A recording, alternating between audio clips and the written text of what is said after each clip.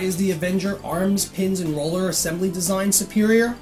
The Avenger vertical carousel arm design eliminates the #1 historical vertical carousel failure point.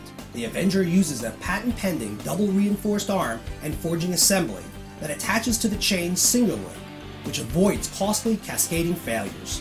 Other vertical carousels utilize a single scissor arm design. The Avenger's scissor arms are double reinforced. Other vertical carousels use a simple pin to attach the arms to the rollers, which run in the guide track. In comparison, the Avenger uses a forging. Lastly, other vertical carousels will use one hole in the chain to support an arm for 2 carriers. If there is any disturbance or pressure on the arms, it will typically bend or destroy multiple arms in a cascading effect. The Avenger's double reinforced arm attached to the chain in a single position. If there was any pressure or stress, it does not pass through.